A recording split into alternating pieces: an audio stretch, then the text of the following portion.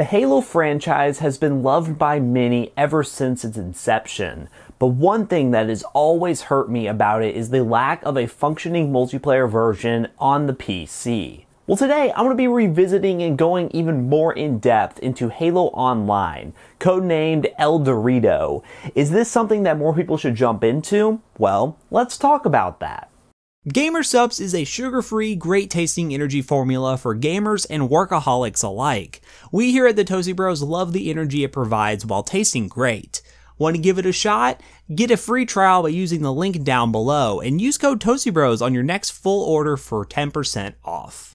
So some key things to note here is that I have changed in regards to this game since my original video that I made years ago, and here's the reasons why. For those who are totally in awe about the fact that there is a free-to-play Halo multiplayer on PC, let me explain real quick how this came to be. Microsoft launched a beta in Russia for a game called Halo Online, a free-to-play multiplayer-based game on the Halo 3 engine. This was tested to see if there would be a possibility of having a Halo multiplayer on PC. At one point, some leaks of files from this beta were released, and since the beta was only region locked to Russia only, some devs and Halo fanatics took it and ran with it and created the El Dorito mod. A funny name, but a creation that is nothing short of genius. As of late 2016, Microsoft officially announced that they have canceled the Halo Online project due to a lack of direction on where the game was going. With that gone, the El Dorito dev team had pretty much nothing holding them back and took off running with this one-of-a-kind PC Halo experience. The current version that I'm going to be playing in this video is 5.1.1, but there has been a ton of hype around the release of the 0.6 version, where there are plans for full dedicated servers in multiple countries, which can only make this game reach new heights. I will be sure to revisit in another video the 0.6 version once it drops. But as far as the game goes in its current state, I'm going to be going over many important topics here, honestly resulting in one of the most in-depth reviews that I have done, so I highly recommend you go pick up a snack before diving any deeper. And if you want, I will leave a timestamp down below to skip to just the gameplay if that's all you're interested in. First, let's talk about the install. Getting the game is actually super simple. It's a very easy download with no real actual installer. You get access to a full directory in a zip file, and all you have to do is extract it to a location of your choice. I prefer to extract it to my desktop, but really you can't go wrong with where you put it. The file is roughly 3.2 gigabytes at its current size, which is crazy efficient. But I also expected this since the game is running the Halo 3 engine, an Xbox 360 title. So now you launch the game by hitting the Dorito updater.exe file, which is within the folder that you downloaded, and you are good to go. There were some issues where I did display an error sometimes saying it couldn't find a certain file within the directory, but then all I did was re-download the game and the issue went away. But once you get it going, you'll have the option to either hit play or dive into some customization options that are provided. Within this menu, you can customize your character and change your name. Keep in mind, once you launch the game, this launcher that displays once you hit the updater.exe actually stays in the background, so you can make changes on the fly without a restart. You also get access to basic FOV settings, which goes all the way up to 160, which from a recent dev post will actually be limited to 120 in the future updates to eliminate some wall clipping with the weird FOV scaling. This game actually comes with full VoIP support as well, and it's very well done. The games that I've been in where VoIP was being used, I've experienced no issues with. Very crystal clear audio that really doesn't skip a beat. Lastly, with the launcher, you get some auto-execute functionality, being able to bind some built-in functions for debugging purposes or moderating if you're hosting a server.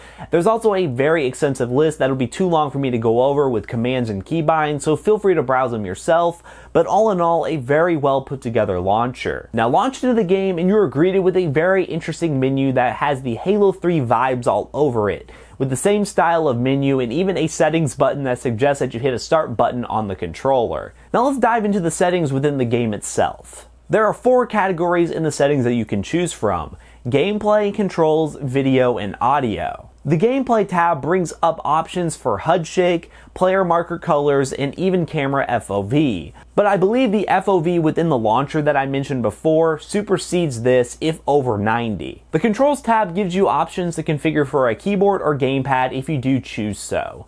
I will get more into a feel of playing Halo on a keyboard in the gameplay section of this review. You can change the on-foot sensitivity and vehicle sensitivity along with a mouse acceleration option. Video settings are pretty straightforward. You get to choose the screen resolution, which in this version of the game they actually have full support for 4K and ultra-wide resolutions, a huge plus for taking this game serious by PC enthusiasts. There is also a built-in anti-aliasing option that's only a checkbox, but does a pretty good job smoothing out some of the Halo 3 jaggeds in the old engine that was originally for an Xbox 360. Auto settings as well are pretty straightforward, no noticeable flaws from what I can see in the settings. In this video, I'm actually going to mainly focus on playing on servers and leave out the Forge mode for the 0.6 update because they're going to be doing a massive list of features to add to it.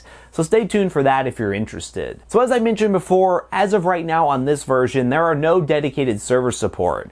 The community is very small, hence this issue. But as I mentioned, they already have plans for a worldwide dedicated server update, a massive step forward for improving performance while being able to play this game. From my experience hopping onto this game, there were only a couple servers with a decent population. Again, it is very important to note here that this is a very niche audience and they are really targeting just these people.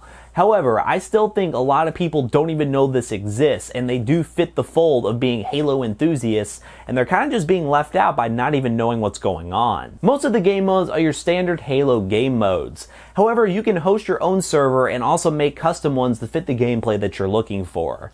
My personal favorite from the console version that made its way over is SWAT, where headshot damage is the name of the game.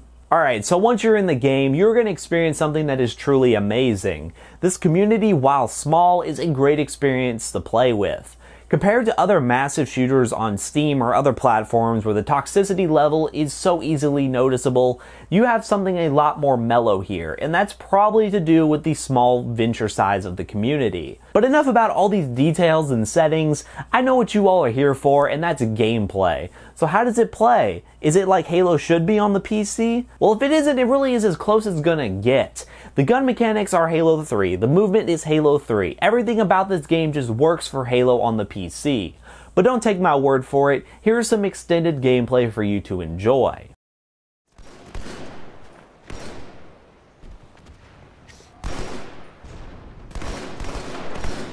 Ball taken.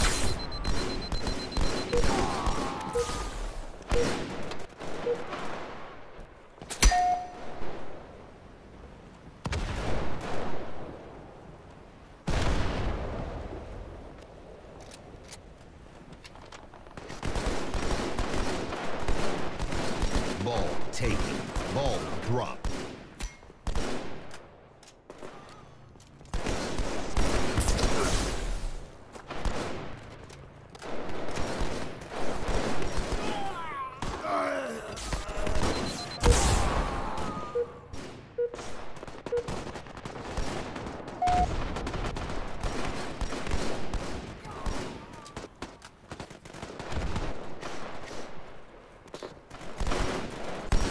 Ball reset.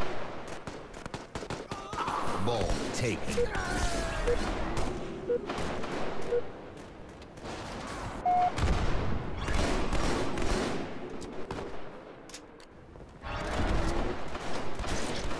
Ball taken.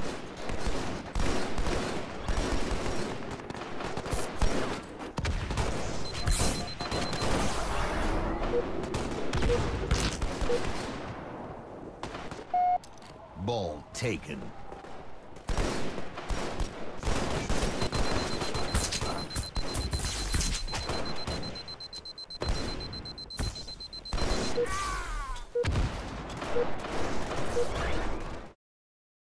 Now is it perfect? No. There are some bugs still with gun audio having desync when used in rapid succession, but other than that, I feel it is a very fluid and enjoyable Halo experience. Servers are solid, and with Microsoft canceling the project altogether, the El Dorito team has no more worries to deal with when it comes from hiding from Microsoft. They've tried and failed many times, and they can make this experience so good and make it something that Microsoft refused to bring to the PC. I guess it's their loss, and I have a lot of faith in this community actually blowing up. And I created this video in a way to try to inform you all out there of its existence and try to give it a shot. Playing keyboard and mouse Halo is a great experience, and it will allow you to get away from the PUBG and CSGO toxicity that is probably wasting your brain matter away. So if you are a big Halo fan and you want to give this game a shot, there will be a link in the description down below where you can check it out. Again, I am just a massive Halo fan and wanted to create this video for you all to go check out and play with us. And we definitely want to make more content around this game because I am really impressed with what this team is doing over there and creating something that brings back a lot of memories from me playing the Halo genre on the Xbox and the Xbox 360 back in the day.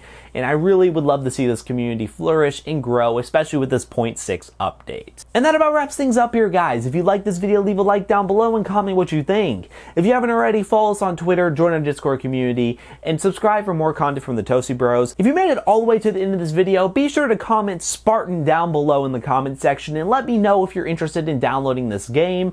And if you have any suggestions for future videos, feel free to leave them in the comment section down below. Hope to see you all in the next one, guys. Peace out.